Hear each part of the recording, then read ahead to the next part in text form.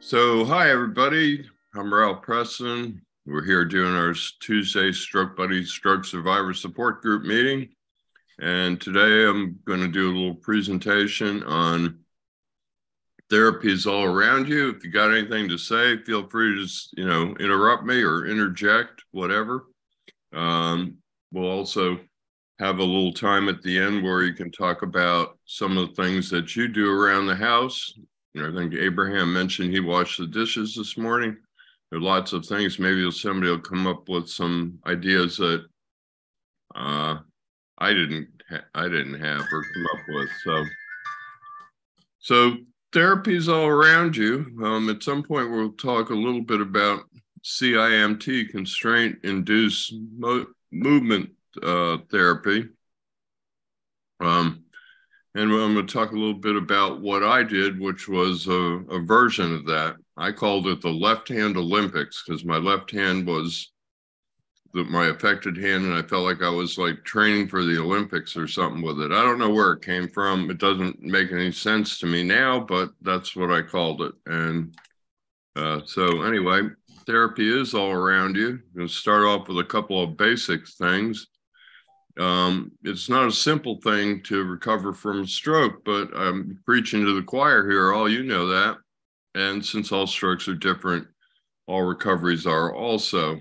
And I found attitude to be the key, because if you don't have a decent attitude, you're not going to do much in terms of recovery or therapy. So how do you get moving? You start moving.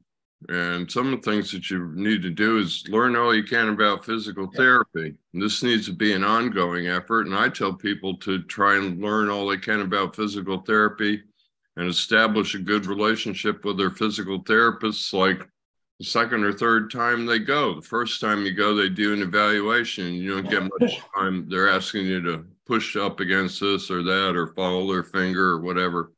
And you don't get much input time. But once they start working with you, you should be interacting with them, and you should be saving all those sheets they gave you and asking them for homework and doing the homework. And another thing that's important is often important is to find out what type of stroke you had, because different types of strokes have different effects on your body and therefore on your recovery. For example, most of the strokes that happen in the back of the head, cerebellum, brainstem, pons, thalamus, so some of them can cause balance issues, and people who are basically hemiplegic from having a stroke in the more frontal area of the brain typically don't, well, we all have balance issues, but I don't have that crazy dizziness, balance stuff that other stroke survivors do. So that was too long, but it's important to find out, because whatever kind of stroke you had might cause you to have issues that other people don't have, and you might want to address them. If you were me, you would definitely want to address them. Okay, so I sort of said that learn all you can, save the sheets, search YouTube and other sources. Like the internet comma books, there's a typo. I knew I'd find one. I doubt anything and everything that I hear, like hearsay from somebody who's not a doctor or a physical therapist. So when I hear something like somebody like a stroke survivor, for example, I put some credibility in stroke survivors because they're living it. But I like to validate things with a therapist or an expert. That way I know that they're good. You've all probably seen me ask Dr. Hetzler a question to validate something or other with him. It's an opportunity for him to tell one of his dad jokes.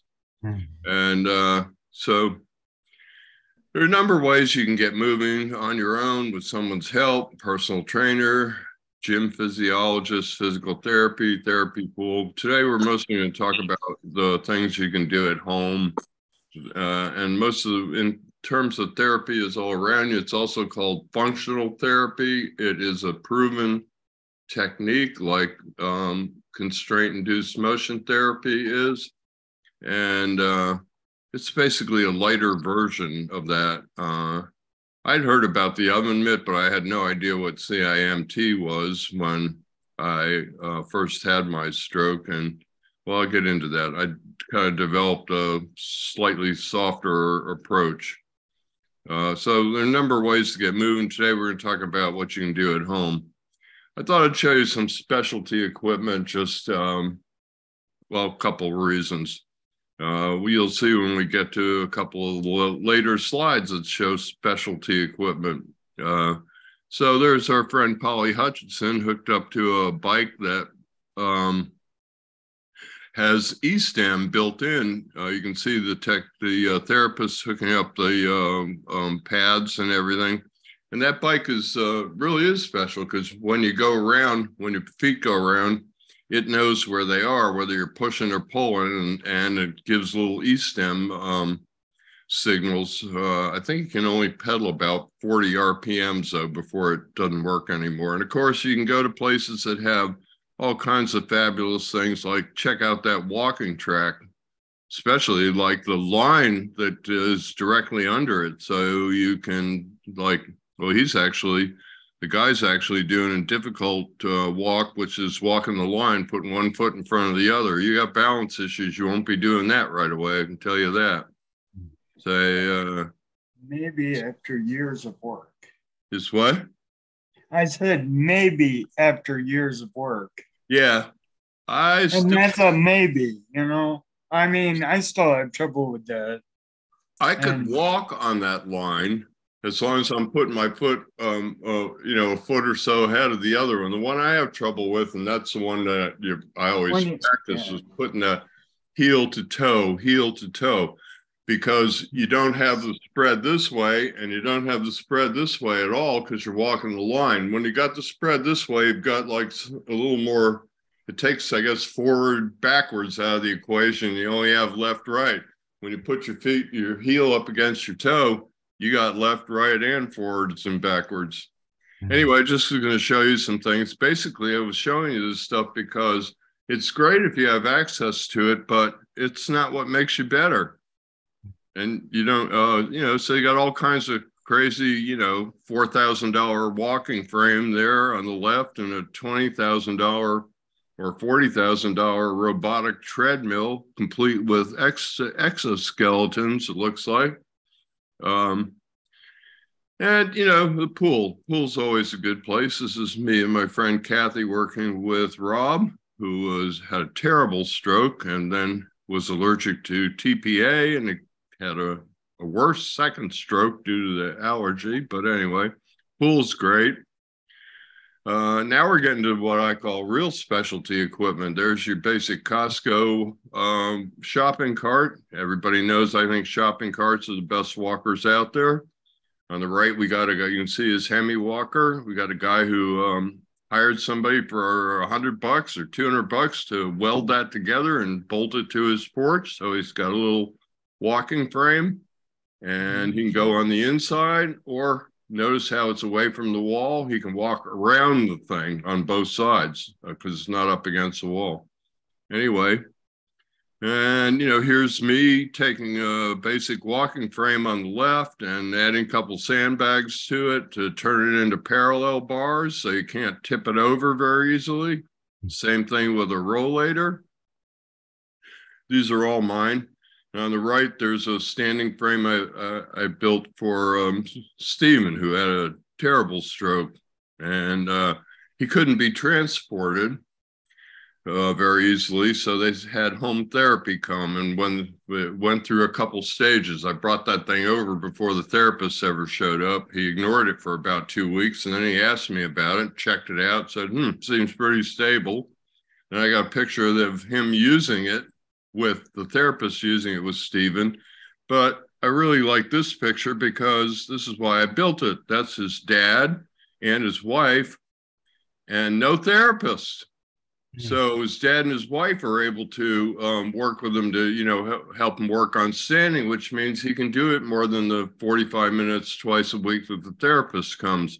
And that's key because I don't believe anybody gets better in 2 45-minute sessions. You've all heard me say the therapist is like a piano teacher. You have to go home and practice. So those are some things that specialty equipment that I made up with, well, the rollator is a $60 rollator and the walking frame's a basic $30 walking frame. I did custom build the parallel bars out of Home Depot plumbing parts, actually. And, so these are here for a reason because that's my friend Nagda on the left. And we got him a couple of stroke buddies, raised some money for Jeffrey in the center and for Nagda. We got Nagda a couple of AFOs. He needs 2. And he spends an hour or so at that walking frame that he and his caregiver built that. They just, it's like leftover metal from something and they buried it in the ground. And Jeffrey's walking with a plastic lawn chair. Anyway, people make do with what they have. They don't have access to those fancy, these guys don't, they're all in Africa. They don't have access to that fancy rehab facility with the overhead track. So you do what you can. And that's the reason I put these in this little presentation, because that's what we're going to talk about. You work with what you got around you. You do what you can, and you make use of the things that are around you. Okay, so this is my philosophy. What's most important? Devices, a therapist, attitude? Well, I'll tell you what I found, and this is opinion, and you can welcome to have your own, but I found the attitude is the most important because you can't sit in the corner. Well, you can sit in the corner, but with a crappy attitude, you're going to sit in the corner and not get much done. So you won't get better very quickly. Therapists, I think, is like I said, the piano teacher. They're kind of key because they're kind of our source for information. And while I don't knock devices, not everybody has access to devices. Not everybody can. His insurance is going to pay for an $80,000 robotic arm, and not everybody's got $500 a month to rent that same robotic arm. So, devices are great if you have them, but you can get. I didn't use any of them.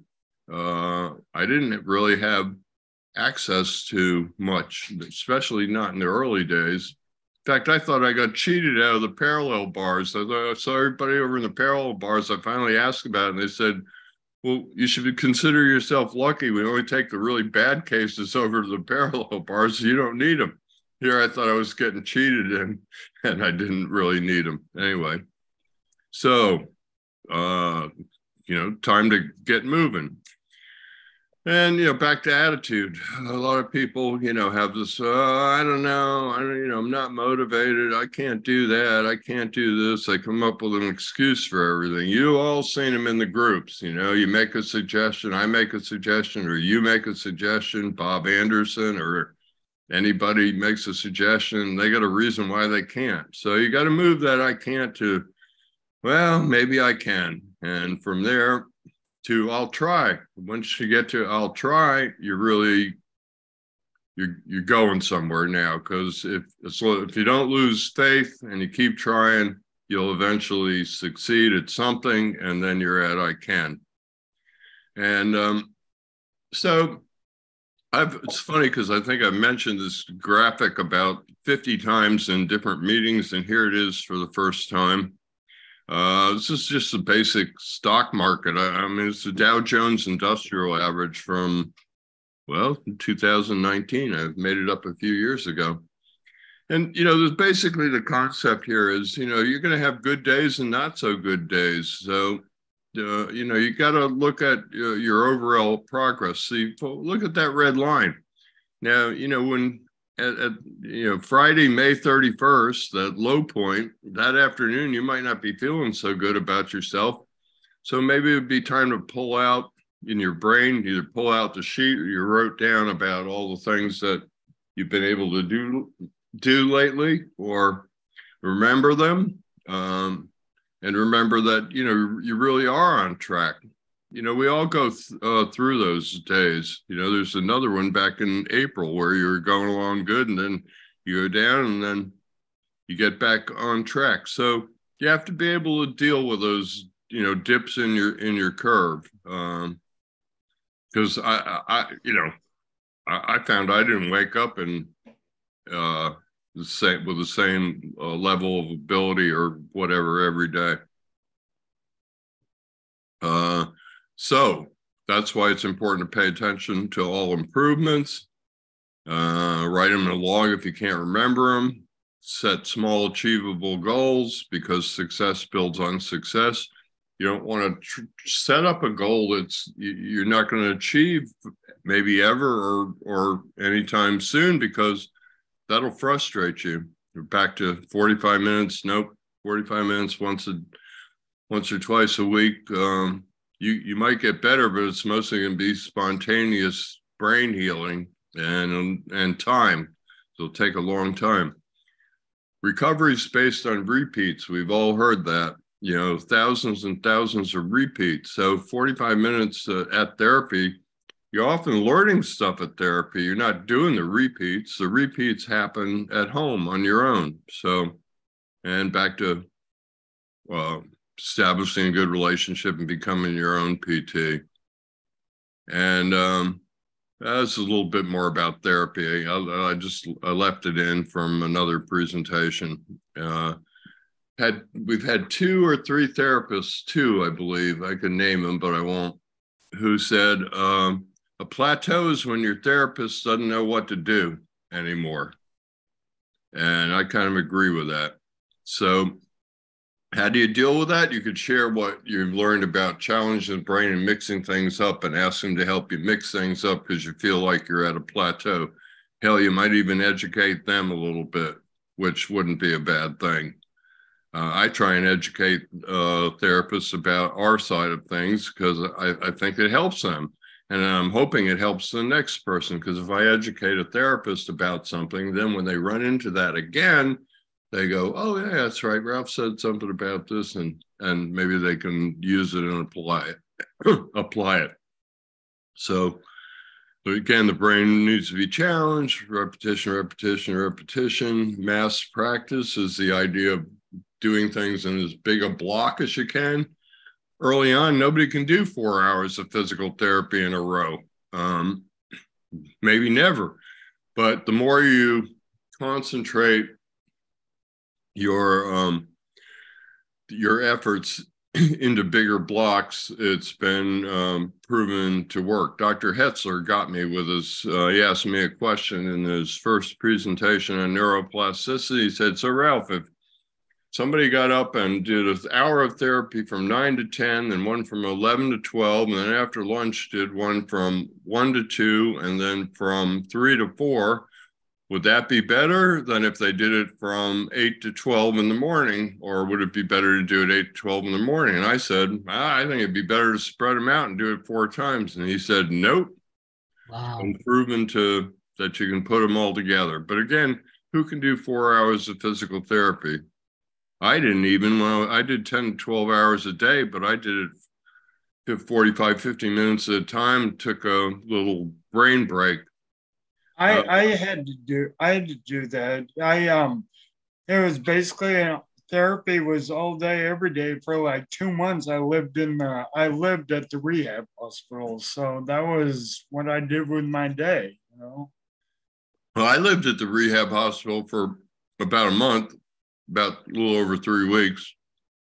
And everybody wanted to go home. I wanted to stay. The only reason I had 2 reasons I couldn't stay, because my insurance company basically kicked me out. I did pretty well, so I reached the transfer. You have to be able to transfer, toilet yourself, and eat, basically, is what they like to see you do before you go home. So I met the metric, and insurance is going to kick me out. But I would have loved to stay another 3 weeks or another 6 weeks, because I had a lot of therapy and I was getting better. So I thought about that and I said, well, I'll just do it at home. So, I mean, my house was a rehab hospital for about a year. It's the way Yeah, I definitely continued when I got home. I don't know what exactly the reason was. I mean, I was only 17. I was still a kid. I wasn't really in charge of what was going on. So well, you were scared. I don't know what the reason was I got sent home, but I had school to get back to. So and life, and you're probably scared like me. You know, we're also in those early days, we're all scared we're not going to get better ever. Because you don't really know. I wasn't really scared. I wasn't gonna get better. I mean, I guess I don't really remember considering that. I remember considering I'm healthy. I know what I got to do. I know what the physical therapists have told me. I mean, I'm a healthy kid. I was gonna continue doing stuff because that's what you do. I mean, I wasn't about to look forward to another 40 years or 50 years of life while sitting in a wheelchair. I was planning on getting up and doing stuff and making a life for me. And I kind of did, I guess. Yeah, me too. But I was scared. Maybe they scared me when I had a couple doctors say, well, you might not get out of that wheelchair. I don't know why they do that. Maybe they do that to scare you. Yeah, that might be exactly it. I don't know. I remember like when I first woke up from a coma, my mother used to tell me like, you know, where I was and what time of day it was and what was going on. So like if I woke up, I wouldn't freak out or something. But I remember her telling me that the doctors weren't really sure what they were saying. So I was kind of like, well, let me get back on my feet and we'll show these people what we're saving. Right. Yeah, that was my attitude too. So, yeah. And I was kind of scared. I wasn't scared after I started making improvements because I could see a direct correlation between the effort I was putting in and getting better. And once you get to that point, then that's really motivating because you say, okay, well, maybe the more I put in, the faster and more better. More better is not a word, and the better you could get. So I went at it pretty hard. Oh, so attitude is back to attitude is everything. And I gave a motivational speech one time. We were talking about attitude. I talked about attitude, and of course, a big chunk of it was about attitude. It was early on in my recovery. And when I was done, I had a bunch of people come up and ask me questions. One of them was a neurologist who came up and we talked about a little bit about attitude. And he told me that there have been studies done and that the more you move, the less you're likely to be depressed. So that's another good reason to get going. So that's another huge thing right there. So I'm not an expert in constraint-induced motion therapy, but I thought I would mention a little bit about it because I had heard of it, but I didn't know. I'd heard about putting an oven mitt on your hand, but I never did until I do all the time when I got to get something out of the oven, but I really didn't in terms of therapy until last night when I put one on to take this picture.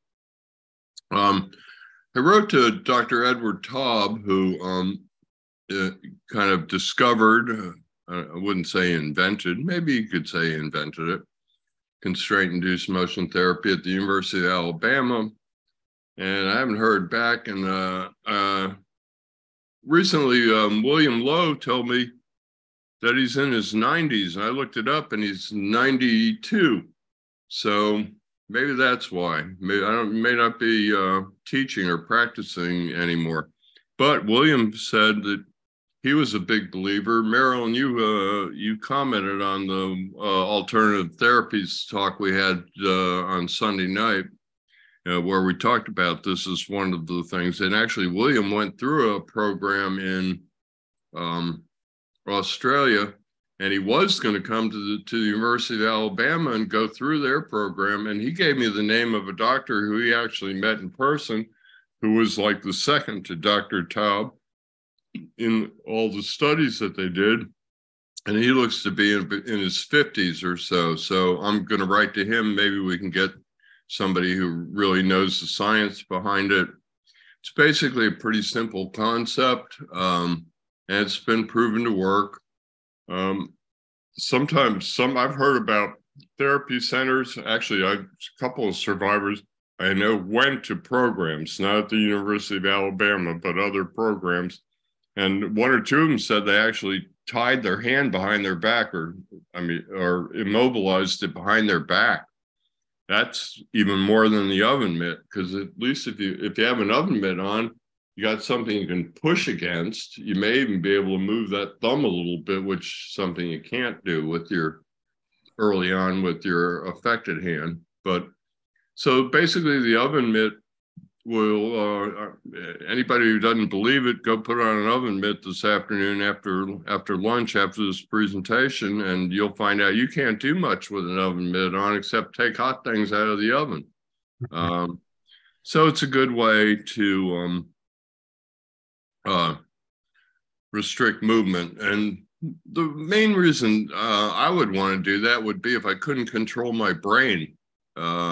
For example, I have a friend, Brooke, who does puzzles. And I suggested trying to move the pieces with her affected hand, flipping them over and picking them up and putting them where she thought they'd go, even trying to snap them in. And I said, if you can't snap them in, you can always switch to your other hand. Well, she tried that and she found her brain, she called it cheating. She found that her right hand would just go do it automatically. The brain takes the easiest way out. So that didn't surprise me. And she told me she was sitting on her hand, so it wouldn't happen, but her hand kept going to sleep. So I suggested an oven mitt. And she went and did it and said, oh, that works great. But then what happened was after several hours with the oven mitt, it was frustrating. I said, take the oven mitt off. You don't want to ruin your love for puzzles, trying to do therapy. Always everything with recovery is common sense, That was just a basic common sense answer. So CIMT is valid. I'd heard about putting an oven mitt on your unaffected hand when I was in the rehab hospital, but I didn't know anything much about it. It seemed kind of radical to me. A lot of what we're talking about here is once you get a little teeny bit of movement in your hand, your affected hand, if you don't have any movement at all, it's hard to force it to do things.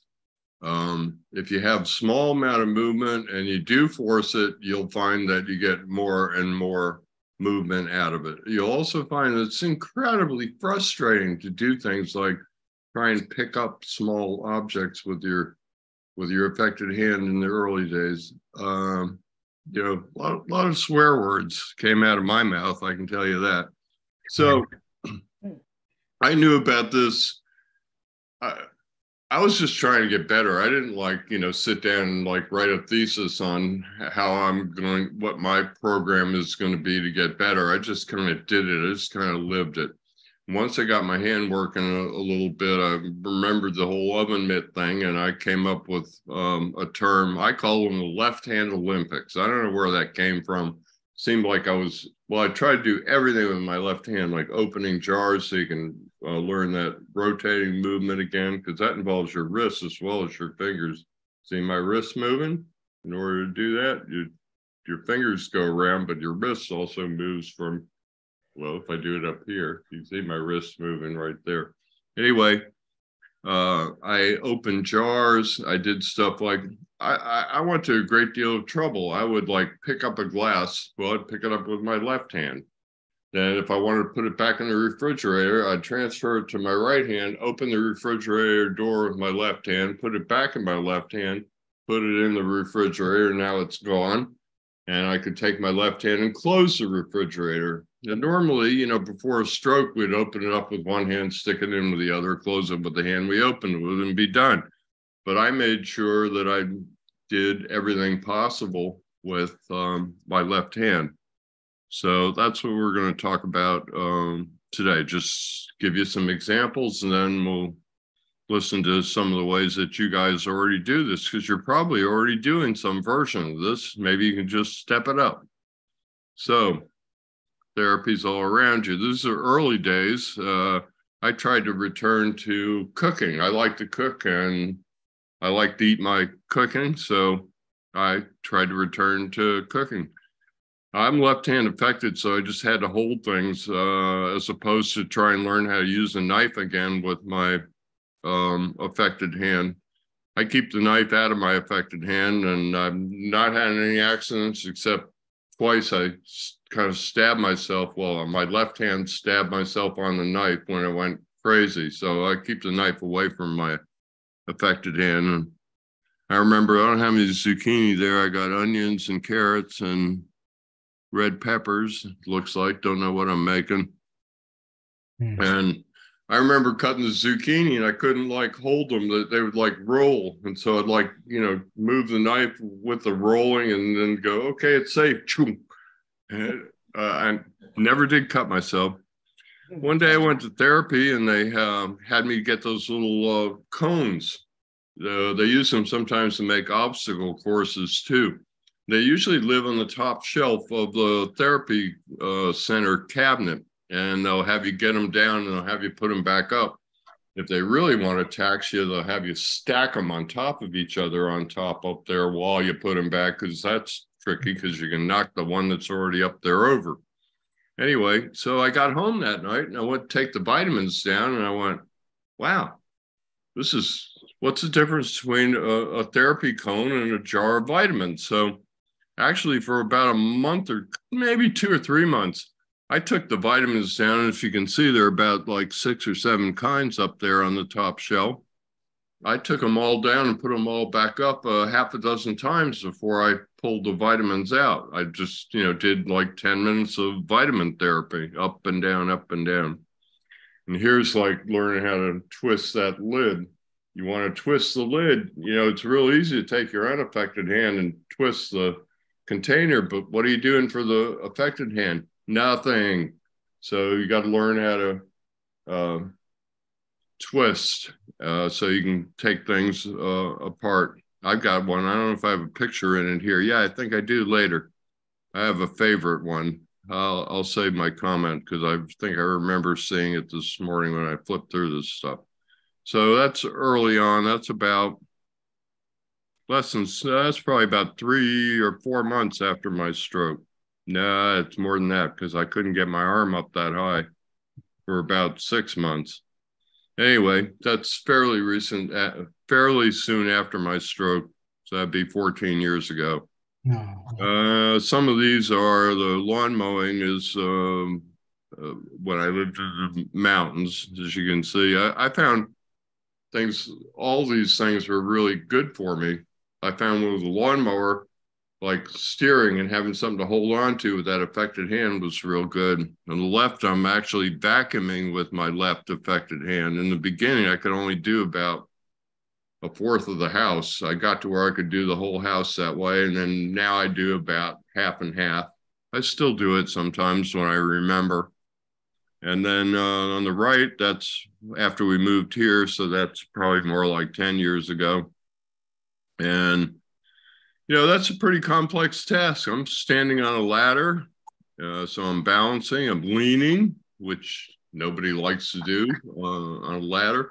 I got to hold that, so I'm holding the screw gun in my unaffected hand, but I'm having to hold, you can see my thumb holding I got the 2 pieces. Sometimes I did that with like a level. When I pound steaks, I do it with a level on the vertical thing and a sledgehammer. That's a lot of things. You got to hold the level, watch the bubble, hit the thing with a sledgehammer, keep your fingers away from it, don't fall off the ladder.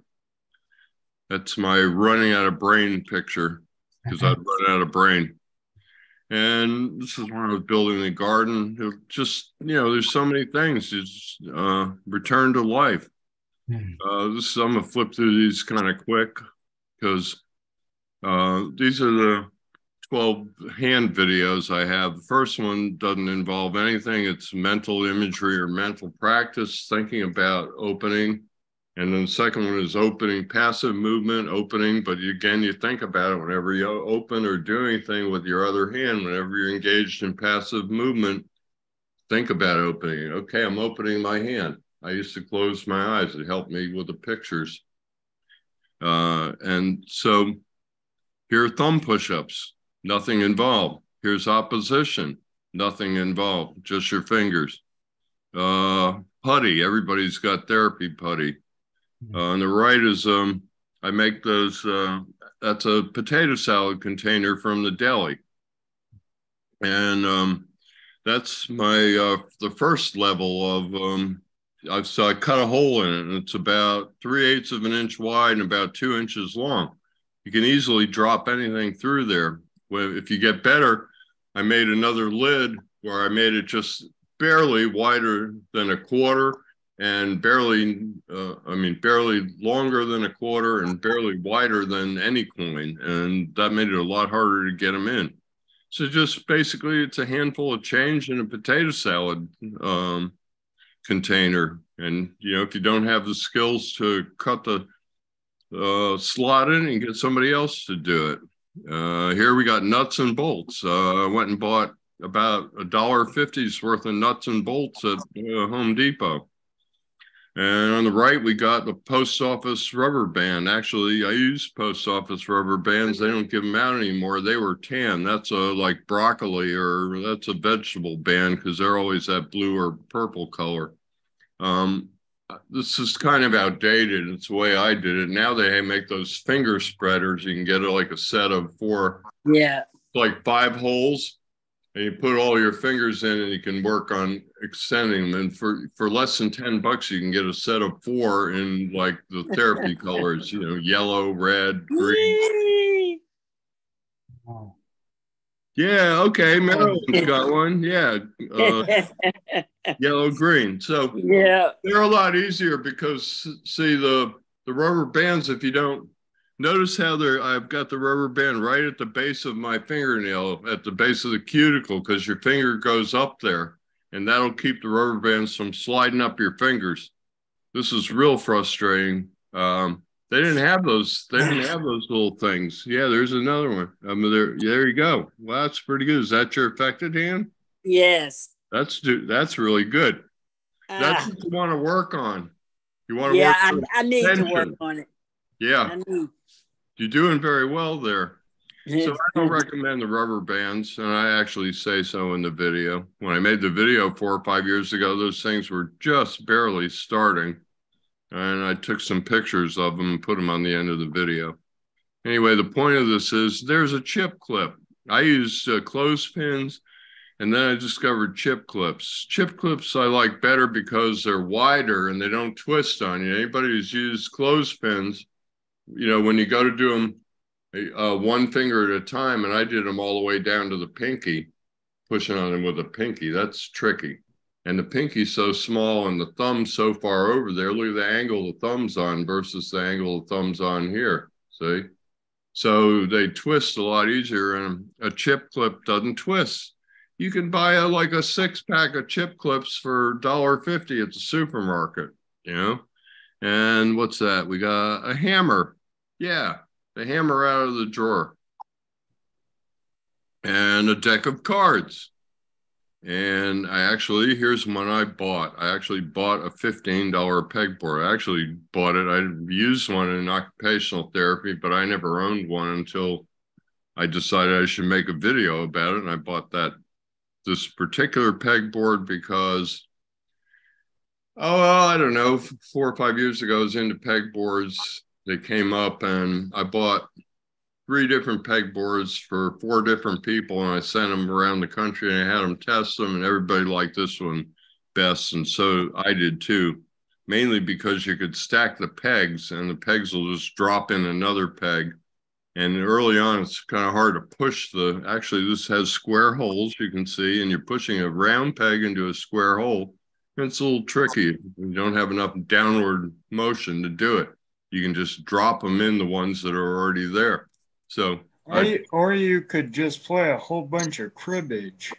Yeah, that's cribbage is good because the cribbage board is actually smaller. I remember my occupational therapist, I looked for it for a while. She had a checkers set that was about that big. It had little teeny pins. Wow. Oh my God, those things were frustrating. And I used to take all the pins and make geometric patterns out of them. She wanted me to just move them around. So I made like, you know, I'd do like every other one. I'd make like tile floors and different patterns because that's just what my brain told me to do. And she didn't care because she just wanted me to pick up those little pegs and not swear. So, okay, more therapies already. We all got to clean the kitchen. So, there's another mistake. I forgot to shrink wax on, wax off after I put the logos on. Anyway, we all got to clean the kitchen. So see if you can't use that affected hand some. Wax on, wax off is really good for a lot of things. You have to be able to hold on to the towel so you got a little bit of grip. You got like wrists and finger flexor action all working there. And I'll tell you what, there's your ultimate wax on, wax off opportunity there. Okay, you can see my little Volvo station wagon doesn't have near as much metal as that pickup truck does. I'll tell you that. Plus, you got to stand on a step stool to get the roof right. I'm 6 foot tall, but I can't reach all the way to the middle without standing up on something. So there's some balance involved in that, which you shouldn't do if you don't have good balance. But there's a lot of waxing on, waxing off there, cleaning the car, especially in the spring, the time when I did that, because it was absolutely covered in green, sticky green pollen you had to scrub off. So back to the counters. This is just some basic weight bearing. I sometimes do this kind of stuff while there's my microwave over my left shoulder. So when I'm cooking my dinner, I'll balance on one leg, or I'll do some weight bearing. Especially in the early days, I'd do that affected hand only weight bearing because that's real good. You know, it takes a while to get all those fingers all the way open and that wrist bent 90 degrees. So you can't even I can only bend it. That's my unaffected arm. I can do the same with my affected arm, I think. Got some shake. But that way you can get, when you put it down, you can get the full 90 degrees. So you're stretching those tendons a little bit, which is something that's important. When we don't move stuff, our tendons tend to shrink a little bit. So when you want to try to get voluntary movement with shrunken tendons, that's tricky. So that's one reason that stretching is important. Because you don't want to get into you don't want to get into learn non-use, which we won't talk about. Basically, if you don't use your hand or any body part, your brain will forget how to use it. So you don't want to get into that. And you definitely want to stretch any and all things so that the tendons will move through the full range of motion and makes it easier to get that voluntary movement back. You're not trying to pit muscles that don't work very well because they're not connected to the brain against tendons that have shrunk somewhat. So, and I always say, work what works. This may be out of place, but I left it there. I had somebody who said in one of the groups, I've seen this a couple times actually, well, they say my hand, I've got some motion in my hand, but my shoulder's not working. So I'll wait till I get my shoulder, because the therapist said starts in the shoulder, goes to the elbow, the wrist, and the hand. That is the normal progression. But remember, we're all different. We all had different strokes. We all have different recoveries. Okay, me, for example, I got my hand back first, then my wrist, then my straighten my arm. It took me forever to get my hand to go over my arm to go straight up over my head. I got stuck about here. Well, once you move past here, you put your hand on your scapula, once you go up above your shoulder level, that scapula starts rotating and you're using other muscles other than just the lifting ones. So, I mean, I told this kid, he was probably 25. I'm 73, so everybody under 30 is a kid to me, I suppose. I told this young man, no, work what works. If you have, he was getting what William Lowe calls flickers of movement. He was getting little bits of movement in his hand, and he was about to ignore them because his therapist said, comes back the other way. Well, first thing you could do would be go talk to your therapist and say, hey, my hand's moving. What do I do? If they don't say, work what works, I'd be questioning what they know, because if you get small movements, or what William calls flickers of movement, you can build on them. So don't ignore something that's working. Okay, here we are back to the vitamins. In my new house, and another thing I do was I take the lids off or flip the lids up with my affected hand, and I put them in my unaffected hand, pour them out into my affected hand. And I mean, you could pour them out with your affected hand under the counter or your other hand and put them in your unaffected hand. And I put them in my mouth. That's not an easy motion. First of all, your wrist has to turn in order to go from here to like that. You can see my wrist moving in addition to my hand. You're rotating your hand. You're moving your wrist. You have to hold on to the darn thing. And you have to find your mouth. For me, in the early days, it was hard for me to find my mouth. I just kind of put it in there and go with an open hand and move it around if it didn't go in my mouth. I've gotten better at it. So back to the, this is more of the left-hand Olympics. Oh, yeah, there's my favorite twist top. That's Costco Kirkland balsamic vinegar bottle. I go through a couple of them a year because I like balsamic vinegar. And it has a spring pour top on it. So there's like, when you take the lid off, a pour top pops up. When you go to put the lid back on, you have to push the pour top down and push it down while you push it down evenly so the threads will catch.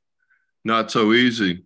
Actually have an empty one in my therapy kit. Yeah, I don't know. I'm that guy, I guess.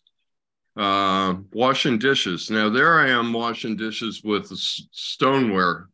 And that was because I took that picture 2-3 years ago when we shot a video called A Trip to the Kitchen that I still need to edit.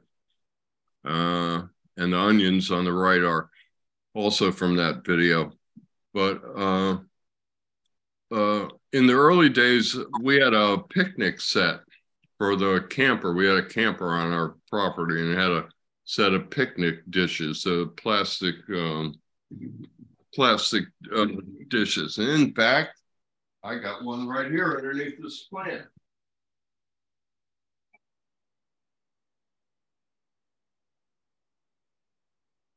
So there's basically a plastic dish. Can't break it.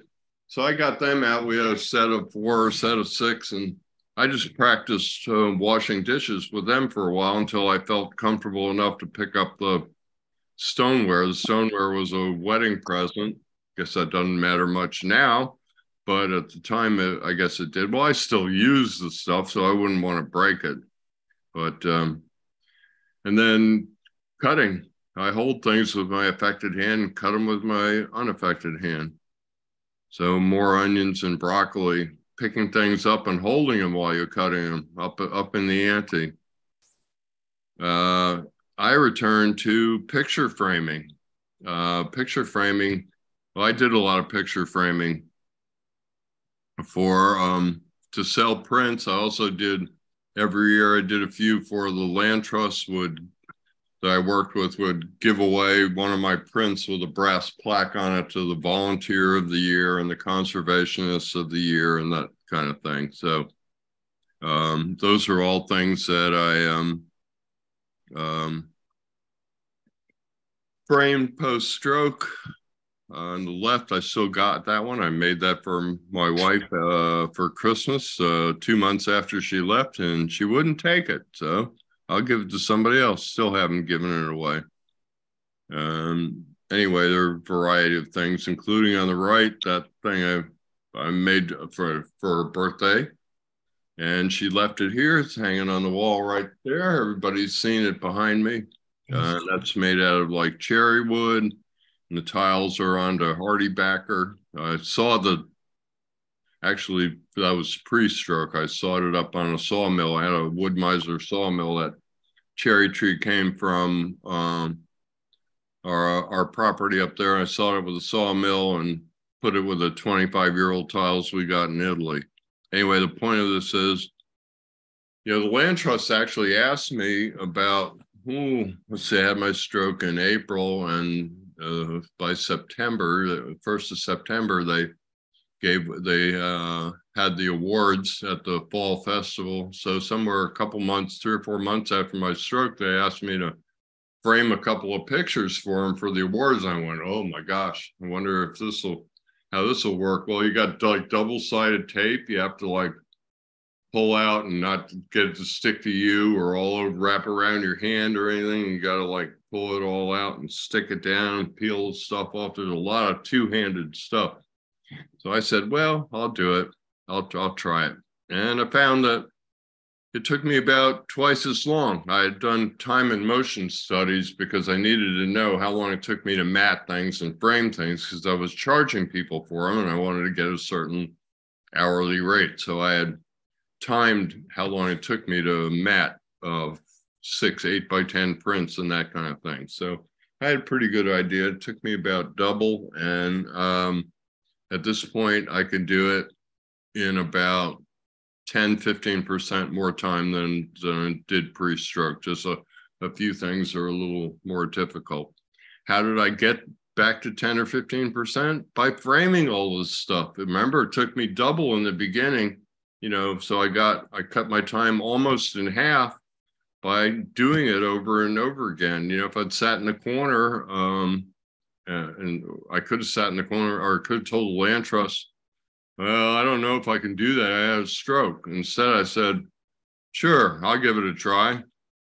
And, it was actually the hardest thing. And when I got the pictures framed, the land trust was upstairs at one of those old buildings above the store. And it had like 20, usually they're about somewhere between 10 and 14 steps in a house in a normal 8-foot floor, 9-foot floor. Well, they were up like 16 feet. There were like 24 steps. And here I had these 2 frames, one in each hand. And I went, okay, you can make 2 trips and you have a way to hold on to the railing, but you have to carry one up with your affected hand. And I said, screw it. I'll just set them down if I have a problem, or I don't think about having a problem. You won't have a problem. And I managed to, I didn't go up the middle because I went closer to the right in case I had to put the right one down and grab something, or drop the right one and grab something, because I wouldn't want to fall down. I'd rather bust a frame and remake it than fall down 24 steps. That's for darn sure. But, once again, confidence. If you have confidence, sometimes confidence, not stupidity.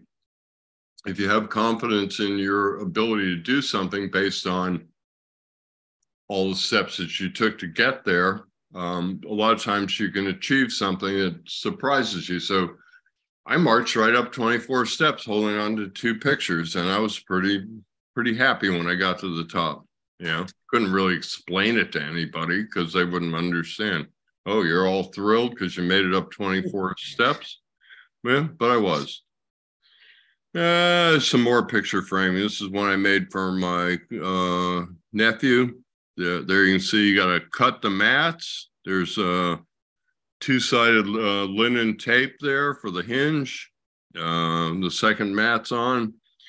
He's in San Francisco, so I actually built a little box out of 1x2s and cheap floor underlayment. So I built that little box and screwed the whole thing together and shipped it to him. Main reason I built that box was I took this print to UPS to ship it, And they want to put it in a cardboard box that was like 6 inches bigger than the thing and put peanuts all around. They wanted $18 for the cardboard box and $6 for the peanuts. And now I've got this thing this big. It's oversized to ship. So there was an oversized charge. It was $110. I said, I put the picture on the scale and then I doubled it. It weighed like 2 pounds. I said, well, how much if it's this size right here and it weighs 4 pounds? And they calculated and said, $26. I said, I'll be back in a couple of days. And I went home and built this thing and I shipped it to him for $26 instead of $110. But that probably doesn't surprise anybody here. If they know anything about me, I'm, kind of like a cheapskate for one, although it isn't that. It's just it just shouldn't cost $110 to ship a picture. And, a lot of these folks make it difficult for not just stroke survivors, for anybody. Okay, you walk in, you got a picture, you got to get it there. Most people aren't going to go home and build a box, but then I guess I'm not most people. So therapy's all around you. And I think that's it. Yeah, I couldn't see my slides. So anybody got any questions, I'll be happy to answer them. And the other thing would be, I'd love to hear examples of of the types of things that you do for therapy.